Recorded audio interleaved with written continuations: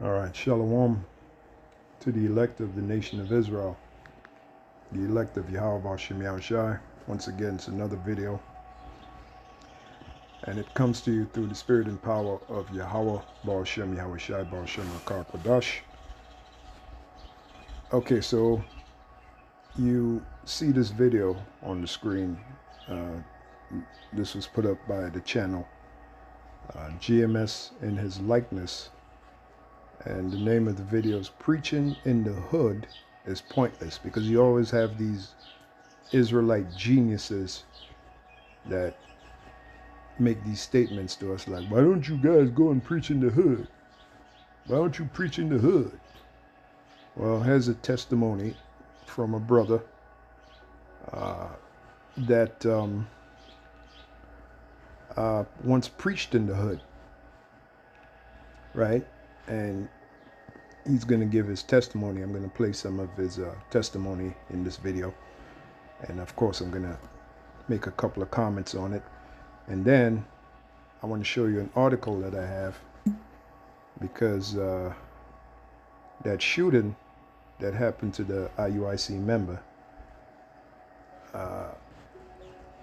was in one of the worst parts of Kansas City. Now, what inspired me to do this video was last night you had the brothers from Kansas City. They did a sit down, and I'm not sure of the brother's name, but he made a statement. He said, he was reproving and rebuking the group IUIC, in particular those individuals that set up their camp in the worst place in Kansas City, the hood.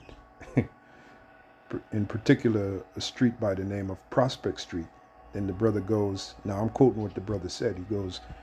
He said, you guys picked the worst street to set up a camp, Prospect Street? We know to avoid that street, something to that nature. So what I did was Googled Prospect Street. Is it a bad neighborhood in Kansas City? And lo and behold, this is what I found. It says Kansas City neighborhood makes America's 5th most dangerous list. So I want to know what genius over there at the IUIC had the great idea to set up a camp in the most not following the instructions of the Bible, which the Bible instructs you to set up your camp in the chief place of concourse, where not only just one genre of people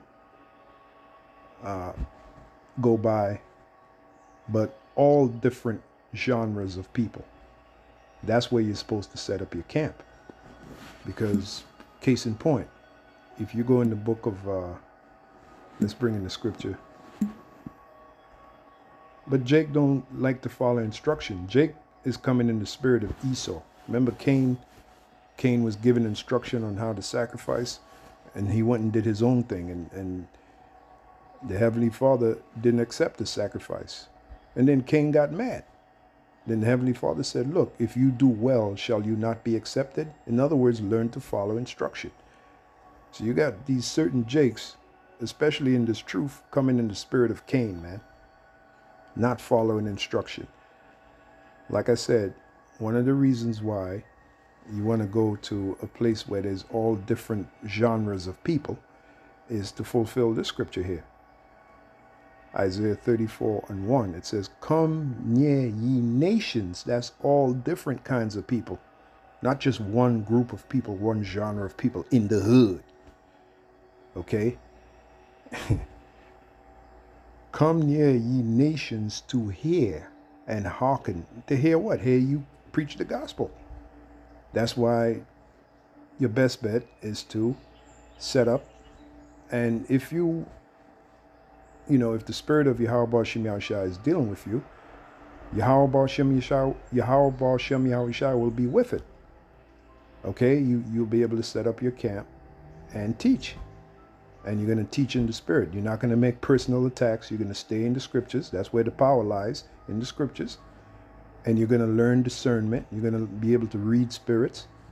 You're going to know what to say and when to say it, how to say it. You're going to learn a lot of different things and pick up more and more experience. But you have to follow instruction. We're not here to reinvent the wheel. The instructions have already been laid down. You follow them. But what does this group do? They we got to go to the hood. We got to go and reach our people. They're not your people. They're a bunch of degenerates. The majority of them there's a reason why they're in the hood.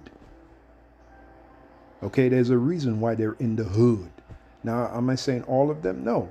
Some brothers and sisters are, victim of circumstances, right? In other words, they're under the curses. Part of being under the curses is you in the hood. But the majority of our people that are in the hood, guess what? They belong in the hood. Kind of reminds me of the joke that Richard Pryor said. At first he was feeling sorry for the Jakes in penitentiary. He said, our people are caught up in the penitentiary. And then all of a sudden he said, thank God for the penitentiaries. And then he gave an example of this one Jake. He said, brother, why did you kill everybody in the house? And then the nigga said, they was home. So what is the point I'm making? The point I'm making is, man, them Jakes in the hood, they belong in the hood, man. That's where they belong. We're talking about bottom of the barrel scum, okay? And that's where you want to go and set up your camp and teach the word of Yahweh Shemi Shai. Anyway, Isaiah 34:1, come near ye nations to hear, and hearken ye people.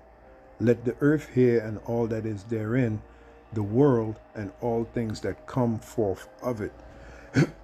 So a platform to do that would be where all different kinds of people congregate, not just one genre of people, as in our so-called people, which in the hood, they're not our people. The majority of them are a bunch of animals, all right, degenerates, scumbags. What else? The baser sort, okay? And you don't take, as a matter of fact, let's bring in another scripture. Was that Matthew or is it Mark 7:6? You don't take that which is holy and throw it to the dogs. You don't do that. Okay? It is right here. The book of Matthew 7:6. Give not that which is holy unto the dogs. This knowledge, this truth is holy. All right? You don't treat it, you don't devalue it by throwing it to just anyone. Okay, when you first come in the truth, of course, you're a novice and you do that. You don't know any better. But as you progress in the truth and you learn to be more sophisticated in the truth, you pick your spots. You pick your battles. You say, man, I'm not going to waste my time teaching. It's obvious this guy is, he's not all there. It's obvious he's not meet for repentance, like John the Baptist said. So I'm not going to waste my time with this guy. And that's what you would be doing in the ghetto, in the hood. You'd be wasting your time, man. And I'm going to play, forgive me, I'm going to play the brother his testimony, okay? And then that's going to be the video. But let me read the scripture, Matthew 7:6. Give not that which is holy unto the dogs, neither cast ye your pearls before swine. And that's what you got in the hood. You got swine and dogs, the baser sort, the riffraff, the ragamuffin, like we say in the islands, the ragamuffin. Okay, that's what you got in the hood. All right, smarten up. And the next time Jake say to me, why don't you go and teach in the hood? I'm gonna say, why don't you go teach in the hood? You go teach in the hood, man. Okay, and leave me alone. I'll teach where the Bible instructs me to teach, which is the grand concourse, pursuant to Proverbs, the 1st chapter. Matthew 7:6, give not that which is holy unto the dogs, neither cast ye your pearls before swine. That's what you got in the hood. Lest they trample them under their feet and turn again and rend you. And that's what happened with that IUIC member. Them guys have, but that's the result of poor leadership and individuals trying to reinvent the wheel, doing their own thing. That's what you got going on at the IUIC. You got some megalomaniac leader doing his own thing. Okay? And second of all, well, should be first of all, what name were they teaching in? They were teaching in the name of Christ. They weren't teaching in the name of Yahweh Bashim Yahushai. The Bible tells you when you baptize in him. Let me bring that scripture out. I'm gonna let the scripture do the talking. Baptizing them. Again, not following instruction. Not following instruction. That's the problem. Matthew, the 28th chapter. This is a commission that Yahushai gave us. Yahushai gave us, right? Matthew, the 28th chapter, beginning at the 18th verse. And Yahushai came and spake unto them, saying, all power. Who's the them? His disciples. Okay? Which became apostles. The word apostle means sent away, right? Saying, all power is given unto me in heaven and in earth. Yeah, Yahushai is the man right now. All right? Now, this is after Yahushai was crucified and then risen from the grave. Okay, this is right before he was about to go back to his Father, which he's there to this very day, and we're patiently waiting for him to come back and press that reset button and everything that's wrong to set it right. That's what we're patiently waiting for, right? So this is what Yahushua said. He said, go ye therefore, and he said that to us. Okay, go ye therefore and teach all nations. Again, teach. How you going to do that if you in the hood?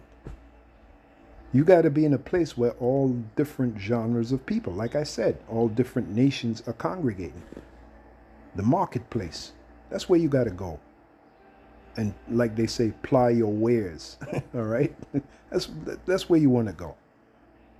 Okay? But again, you always have these Israelite geniuses trying to reinvent the wheel, not being like Cain, not following instruction. They simply got to do it. Look, this ain't Burger King, man. You can't have it your way. You do it the way Yahweh Bashim Yahushai tell you to do it. Okay? Go ye therefore and teach all nations, baptizing them in the name of the Father and of the Son and of the Holy Spirit. So when you teach, you're supposed to teach in the name of the Father, the Son, and the Holy Spirit. This is why we say Yahweh, that's the Father's name, Bahasham in the name, Yahweh Shai, that's the Son, Bahasham Rakah Quadash. And that's in the ancient Hebrew. Because when Yahushua said this, he said it in the ancient Hebrew. But again, dudes trying to reinvent the wheel. Well, we don't know if we have the real Hebrew, Ebonics. Children, like the scripture says, children in whom there is no faith. We know we have the correct Hebrew according to faith. This thing of ours is based upon faith. Our elders, King Marshall, Elder High Priest Ariah, Elder High Priest Yaikwab, Elder High Priest Shah, they taught us right concerning the Hebrew. I remember when I first heard the Hebrew coming in One West, I knew that I felt the power in it. And it really identified with my spirit. And to this very day, I know and believe that we have the true Hebrew, the correct Hebrew, especially dealing with the name of the Father, the Son. Okay? But again, dudes trying to reinvent the wheel for their own purposes, whatever that may be. Anyway, when you go out there and teach, you teach in the name of Yahweh, Bahasham, Yahweh Shai, Bahasham, Rakah Quadash. You don't teach in the name of Christ. This is what happens when you go in some other name. You're not following instruction. Okay? So it's my belief, one of the reasons why that guy got popped, well, look at what name they were teaching. They were teaching in the name of Christ. You ain't going to get no protection from Yahweh Bashim Yahushai. You're not following instruction. Anyway, let's get to the video, man. And then I'm going to read a little bit of this article, and that'll be the lesson. Hopefully you're edified. So let's go. May be filled. And listen, it's important for us to remember that this is a commandment of Yahweh Bashim Yahushai. This is something that's imperative, and it is a part of the ministry. You cannot be a keyboard warrior, man. If you're on the keyboards, posting precepts and making videos, you should have enough gumption, okay, and nutsack to take your ass on the highways or byways. And it's frustrating to see people on the keyboards posting precepts and never on the highways or byways teaching. That's what this is. This is a commandment, man. This is ordained for us to do. This is the separation, okay, between who serves the Most High with a sincere heart and who doesn't. All right? That's right, bro. Hey, same beautiful brother, Bayan Yasha'Allah, Matthew chapter 3 and 8. Hey, man, the water. Bring forth fruit, therefore, Salakia. Bring forth, therefore, fruits, meat for repentance. And you're not going to get that preaching in the hood. I'm sorry, man. Jake is in the hood in the worst conditions ever. You got the police just strolling for no reason because they know it's about to go down. Okay, everybody's got a gun. Everybody's got drugs. You got domestic violence. You got... Now, this is a man that actually used to preach in the hood. Okay? So for those of you guys, well, you know, did he ever preach in the hood? Watch the video. At the beginning of the video, he talks about how he actually preached in the hood. Okay? Gunshots being rang out for no reason. Okay? Because Jake likes that kind of... That's so true. When I used to live in Flatbush, Brooklyn, almost every night I used to hear gunshots, man. Some simple-minded, stupid nigga firing off his gun for no reason. These niggas, and you want to be around that element? You want to go and preach in the hood? Give not that which is holy unto the dogs. Lifestyle. Jake likes that kind of profile.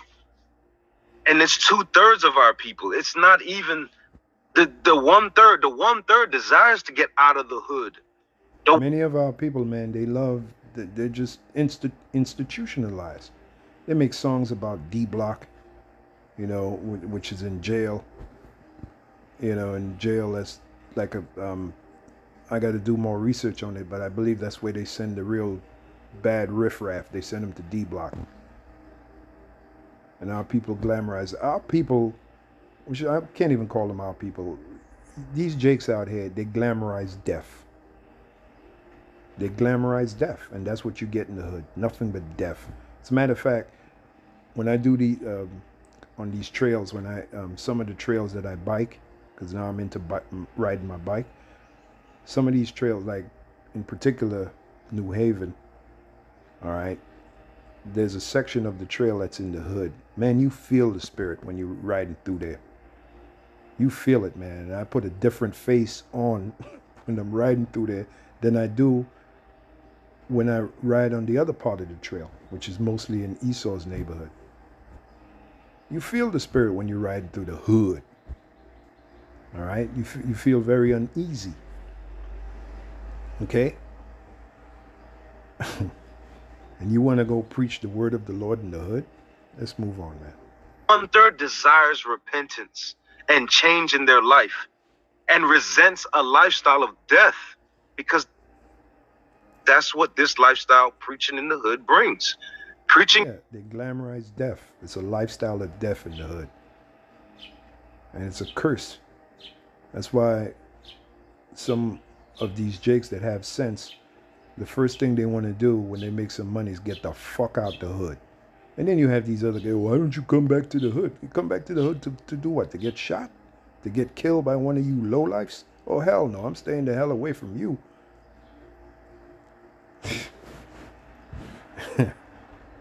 Oh, my goodness.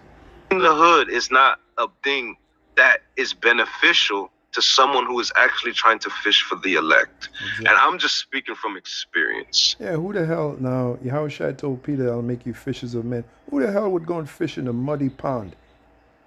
Would you go and fish in a muddy pond? A cesspool? No, you're going to fish in where there's clear water, man.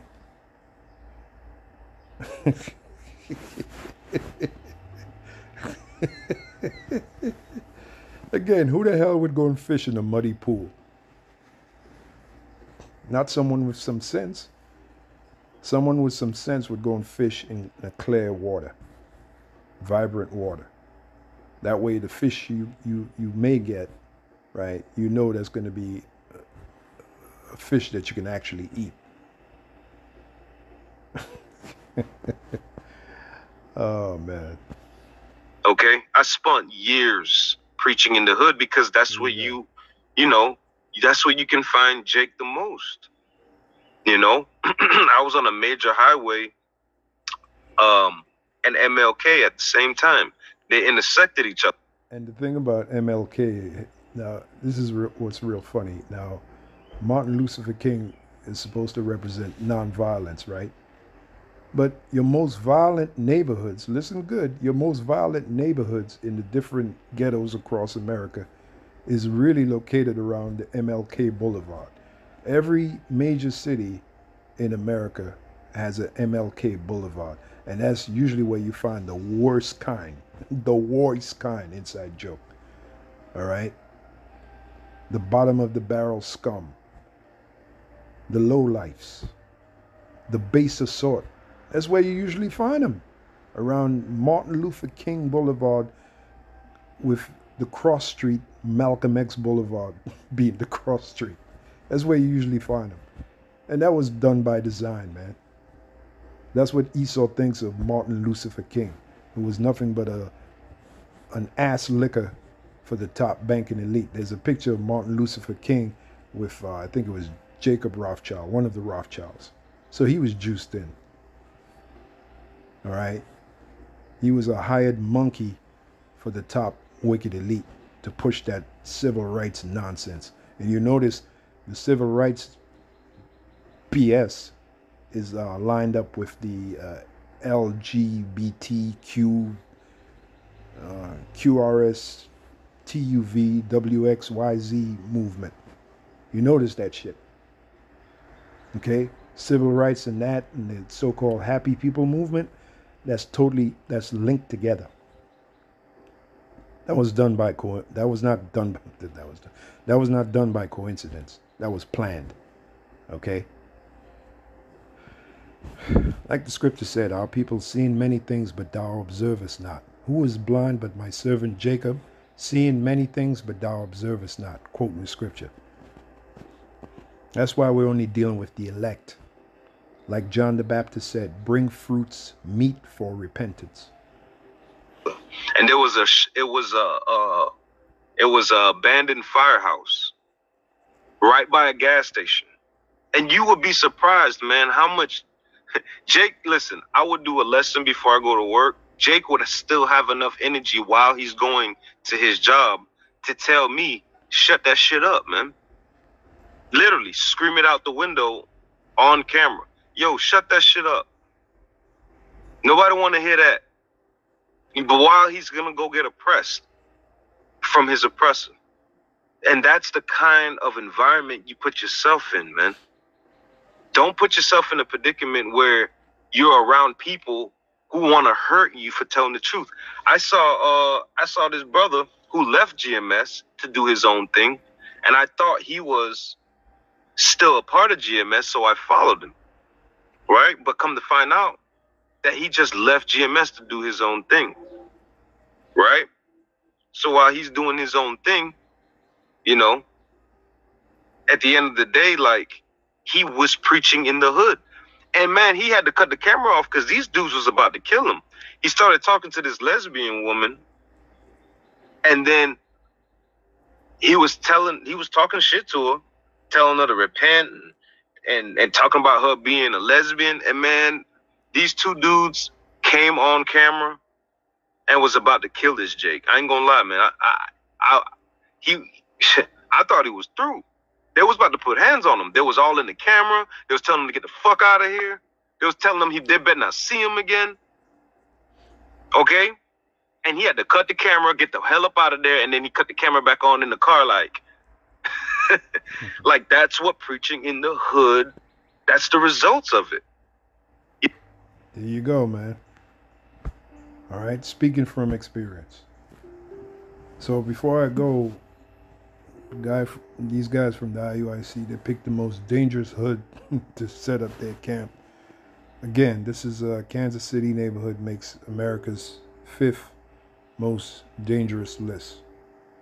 Let's read this. It says, although Kansas City did not gain the top spot, it did earn an impressive 4th place in a feature titled These are five of the most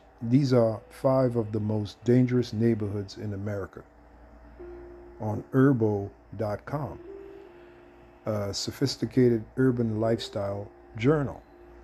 Although other Kansas City neighborhoods might question Urbo's selection as most dangerous, locally, the neighborhood chosen to represent Kansas City is the area around the intersection of Independence and Prospect Avenue. Now, according to the brother from Kansas City, he said that the place where the IUIC member got shot was near Prospect Avenue, or I believe it was on Prospect Avenue. That's what he said. And then he started laughing. He said, you guys picked up. Well, that just shows you they weren't in the spirit. He was talking about IUIC. And they teach in the name of Christ anyway. So you know they ain't in the spirit. Psalms 127. Except the Lord build a house, they labor in vain that build it. If Yahweh Shem Yahushua is going to build a house, the true house of truth, Yahweh is going to put his name and his son's name on that house. So right off the bat, I know, using discernment, which many Jakes don't do, I know that Yahweh Shem Yahushua is not dealing with that group. The fact that his name is not placed there, neither his son's name placed there. That's how I know. Now, what's going to happen concerning that group, IUIC, the Lord is going to extract his elect from that group, and that house is going to implode. It's going to go nowhere. Because this is a house built on sand. What did Yahweh Shai say about a house built on sand? When the rains come and the winds blow, that house is going to fall, and great was the fall of it. You got to build your house on rock. Our house, Great Millstone, get it? Great Millstone, our house is built on rock. The rock of Yahweh Shai. And I always say this, Yahweh Shai is the first great millstone. He's great and he's a millstone. And the scriptures back this up. Okay? So that being said, on to the next one.